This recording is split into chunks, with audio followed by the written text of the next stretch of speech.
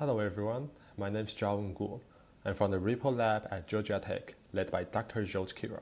In this video, we're going to present our work in CVPR 2022, Beyond the Pre-trained Object Detector, Cross-Modal Textual and Visual Context for Image Captioning. In this work, we first identified the potential issues of encoding the input image with a frozen pre-trained object detector. For example, the detector may be good at encoding object-centric information, but may fail to encode other information such as object relationships, scene or image level information, and so on. Therefore, we propose to retrieve textual context, as shown on the right figure, to provide complementary information to the detected objects. Furthermore, since the detector is not jointly optimized with the image captioning model, the feature representation of the detected objects may be suboptimal for the target image capturing task. Therefore, we propose to refine the features of the detected objects by conditioning them on the visual context. By incorporating the proposed textual and visual context, our method achieves significant improvements over previous state-of-the-art. Current image captioning methods typically encode the input image with a frozen pre-trained detector.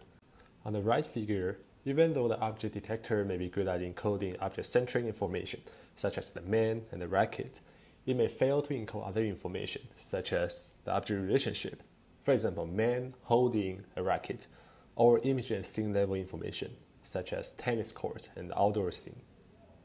And obviously, since the detector is not jointly optimized with the captioning model, the object features may not be optimal for the target image captioning task. To address the first issue, in the left figure we propose to incorporate textual context retrieved from image subregions by a multimodal clip model to provide complementary information.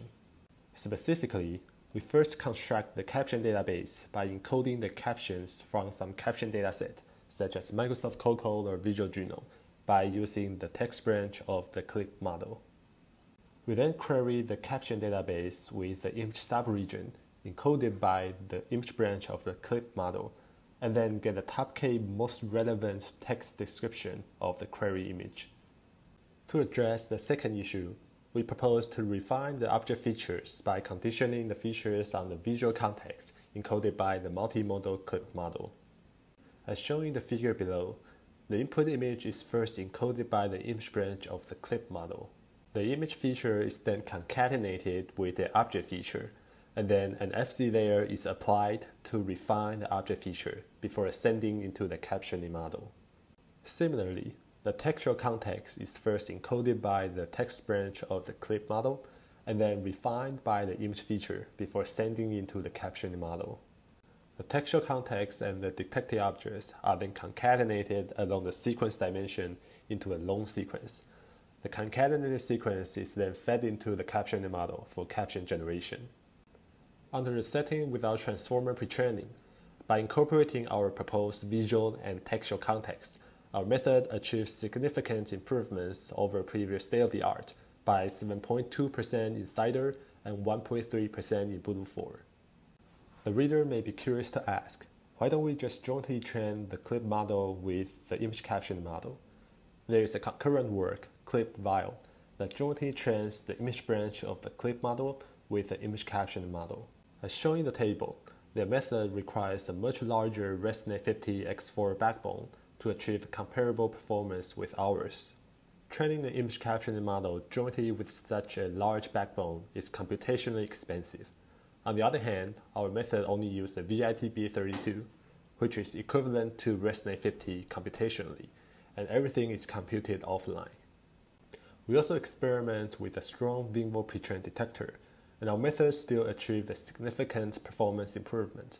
This indicates that a strong pre-trained detector still misses some important information, which can be provided by our proposed visual and textual context. When incorporated into an Oscar transformer pre-training method, our method again achieved a substantial performance improvement.